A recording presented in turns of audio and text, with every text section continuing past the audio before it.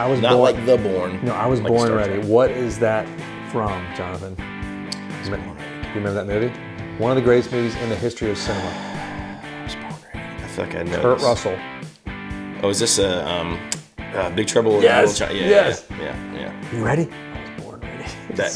I mean, that Should we is have a amazing. casino watch that night? Probably. Okay, and speaking of that, if you do enjoy this type of strange banter and whatever we do here, click like, subscribe. Don't forget the bell. The bell is important. The bell, that is, I had my mother click the bell recently, and she was like, If you don't click the bell, it's like when you walk out of like Arby's or Chick-fil-A and they have the bell by the door. Don't click the bell. To be like, oh, great job, guys. If you don't do it, you're gonna miss so much happiness of roast beef. This is not really a great job, guys. It's like, hey, I want to see your video next time to make sure that it, sucks as much as this. And speaking of that, Here we go. why you should never really stop learning. And that is that's what we were sort of talking about this morning. And Jonathan's going to lead a lot on the learning platforms, but I was getting, because like I really, when I sit down and play, I try to learn new things a lot. Not like new songs, but I'm trying to learn new like techniques. Yep. And new ways to phrase. That's sort of like my thing that I do.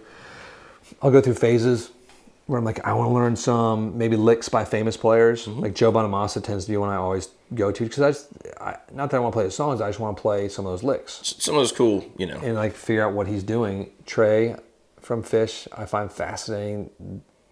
And once you understand some of the phraseology of it, like, okay, it's not out of reach.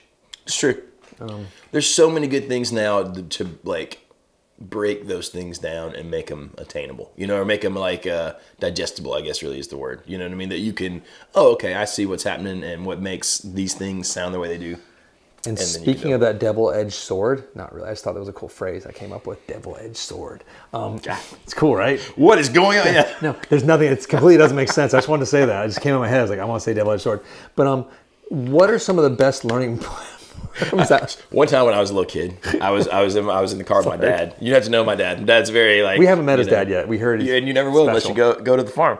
But we're in there where it's me and my dad, and my sister in the car, and I remember I'm like 8 years old, maybe not even that old, and I remember thinking like, is hell a cuss word? And I was sitting there thinking about it, and I'm pondering it, and I'm like, I'm just gonna test it. And my sister tells my dad to like turn, and I'm like, all right, here's my chance. I'm like, why you want him to turn here when you don't know where in the hell that goes? And my dad's just like, bam! And I was like, okay, it is a curse word. So there you go. I think one of my kids, like my 3-year-old, flipped off my wife the other day, which was, he didn't really know what it was, but I thought it was quite funny. I also did that to my kindergarten teacher. Anyway, let's continue now. I didn't know platforms. what it meant. Yeah, you did. I was like, what does this mean? And so what are some that you really like right now? Well, there's lots of different ones, because you can do like the subscription ones, like True Fire. There's one that like Daniel Donato is on. That's like all kind of like 6-string country. There's a bunch like that. You know what I mean? There's one of the great YouTube channels, a guy named Corey Congilio. I really love his lessons. Yep. He's starting a new one, which is called like Working Class Guitar or something like that. You have to check it out. Go check it out on his Instagram. I'm going to do that as soon as we wrap up. But there's a lot of things like that. Obviously, there's Fender Play. So if you wanted to do like a monthly subscription where you go through a course, then there's, a lot of our favorite YouTubers have them, like Paul Davids. There's a Red Shoal one. There's the guy from the Acoustic Letter. What's his name? Tony Polcastro. My twin.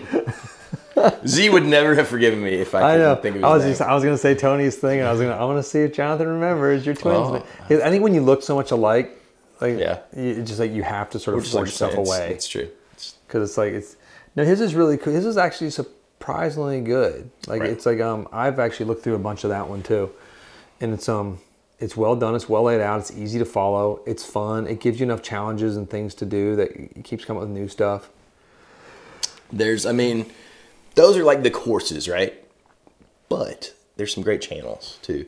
There's a guy named The Stitch Method. Mm-hmm. I like his because it's very much like you said. It's not particularly a song or a lick. It's more like how to think about like playing over a 12-bar blues, or how to think about playing this mode or that mode. It's very like philosophical. So if you only have a few minutes, you don't want to sit down for a month. It's maybe not the channel with you.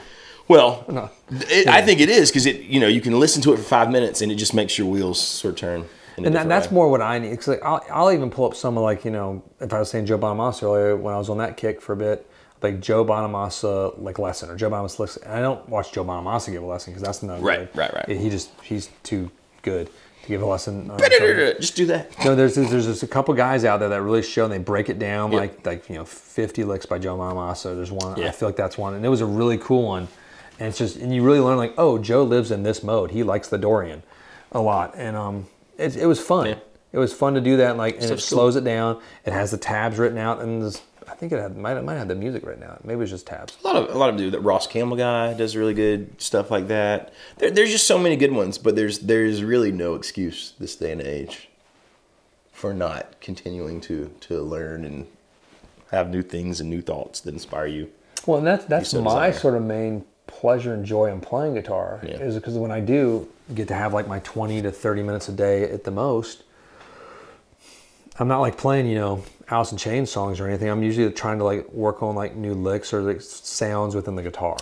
And you could do like, there's so many good ones. Like there's a dude named Carrie Too Smooth Marshall. You ever watch this channel? Say that one more time. Carrie Too Smooth Marshall. Dude, but I love it. It is amazing. Well, he's like an R&B kind of neo soul kind of guy. So he shows you all those cool little, like you play the chords, you can do the little embellishment, hammer on pull offs with your pinky, and it's these R&B chord progressions that might be foreign to you, but they're fantastic. And he's played for I think he's played for some pretty big. And that's the beautiful thing of this internet. This is one of those few times I'm like dig into the internet more. Normally we're like, hey, turn off the internet and go play guitar. But this is one of those moments where you can find anything for whatever skill level you're at, whatever style you want. It's insane how many options there are. It's funny because I feel like when I was learning to play, as like a older teenager, early 20-year-old, it was all in magazines. It was Guitar World and it was Guitar Player. And I used to love going to the bookstore so you could get the magazine. I would like hitch a ride or like beg my mom to take me to On Cue. That was it. And I would get the the magazine, right? And then at one point I like got a subscription and you would just do all that stuff, but it's fun to see it transition sort of YouTube because back then you were sort of at the mercy of whatever was in that issue. And now it's everywhere. You could literally find But I still love the joy of buying that magazine. I don't do it much anymore because there's no bookstores that carry magazines. Barnes & Noble still does. So I'll go there and find the 5 guitar magazines and sort of like scroll through them, maybe buy the $20 UK production per publication. Oh, I had to do that too. And then have the special edition sometimes. Yeah, I got one right there underneath like some of the audio equipment behind the camera with like Beatles. Boxes of them somewhere. Trips in it. It's weird. The magazines seemed like, and maybe I'm sure some people did the same thing with the magazines, but it seemed like they were less gear-centric and more musical knowledge based. Is what I got more out of the magazines than... you get like gear stuff or the rig rundowns or that stuff, but it just, No, there'd be a few gear reviews which are really fun. But it wasn't like every piece of gear ever was at your fingertips, so you just didn't get quite so, transpire. Information overload or choice paralysis sometimes. I like that thing that we talked about weeks back. It's really nonstop, and you have the world is at your fingertips. And like even like ultimateguitar.com, I think that's that one app that is a game changer. I've had it for years. Yeah. So apparently it's a subscription fee now. Well, there's still a free version, but if you get the app, you get all their pro level tabs. But you have to subscribe to it, I think. To get all that. I play it all the time, and you're supposed to. But I bought it, and I have all the pro stuff. Yeah, it's $20 like forever. Okay, that's much. I bought it years ago. Yeah, it's like $20 forever. So that's the best $20 you'll spend. It is because all the other ones are like regular person submitted, so it might be right, it might not be right. It might have 4 stars, it might have 3 stars, it might have and like it's still, but it has all these different options. So if you do want to do something a different, like hey, this guy has it on a capo on a different fret, or it's cool. Then you can have like the auto scroll. You can have the video pull up, so it's playing in real time with you as it's auto scrolling. You set the time. It's such a worthwhile app to buy. I know $20 might seem like a lot, but it's the price of one cappuccino in LA right now. Probably. And I think I don't think you keep paying that. I think I hope, I'm not you sure. buy the app, I think, and then it's just like. I've had it for so long, so I don't even think about it. I will never delete that app. I bought it at one point, and then I like changed phones and iPads, and I don't know if I ever I don't know. Maybe it found you. I feel like they do that. They find you. I'll go see. So like share any of the ideas that you've seen out there as far as learning platforms that you love. We love like sharing this wealth. This is what it's all about. Elevating the community, having fun while we're doing it, making some friends along the way. Just keep learning, man. Even Randy Rhoads was taking like guitar lessons, like Is that not up to the nuts? end. Isn't that crazy? Sean was, I think, digging you about that. Like, hey, what if Randy Rhoads called you up for a lesson? Like, no. I would humbly submit, I think there are some decent lessons on Jonathan's personal YouTube How do you find that? channel. I really don't know. It's just, I think if you Good just type in Jonathan Jonathan Robinson music? yeah, I'm sure that's true. Okay. Yeah. There are it's some just really, my channel. It's just my name. There are some really good lessons in Jonathan's channel. Check them out. They're fun. And you can actually like email him or like shoot him a comment and he responds. And I usually pick the lesson topics based on the comments on the videos. So Unless Christy's mad at you. Then Unless it's just Christy's a mad at me. free-for-all. that's right. You never know what's going to happen then. Christy's his sister. So on that note, That'd be really strange. sister wife. Sister wife. No, thanks for watching again. We appreciate your time. And I hope you have fun out there. Keep playing. Keep strumming. Click like, subscribe, and that magical bell one more time. The magical. No guitars, signing out. See you next time. Sunny City Arm.